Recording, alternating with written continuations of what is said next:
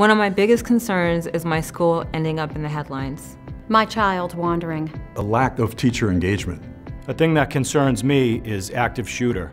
School violence.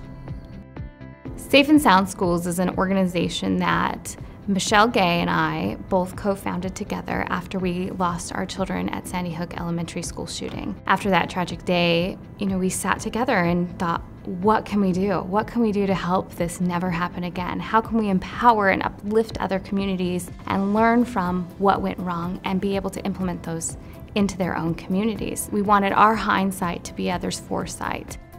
Safe and Sound is power. It's education, practical tools, resources, meaningful information that everyday people can use to make their school community safer.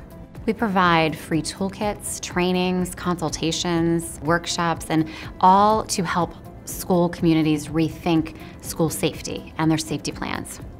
We're more than just our personal stories and experiences that Michelle and I have had.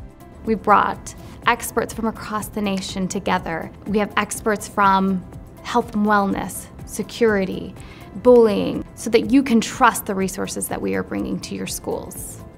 People should support Safe and Sound Schools because its vital mission is uniquely positive in how it gets folks in the school environment to interact around safety and security, literally getting together in ways that they otherwise wouldn't, to talk about some very important and fundamental issues of security and safety that in the course of a day can just be overlooked.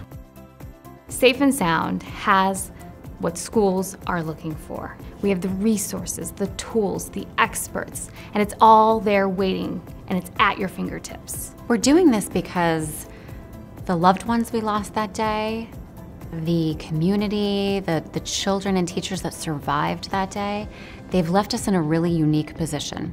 It's a position of power. The power to do something different. The power to change our behaviors and our patterns. The power to make ourselves safe in school.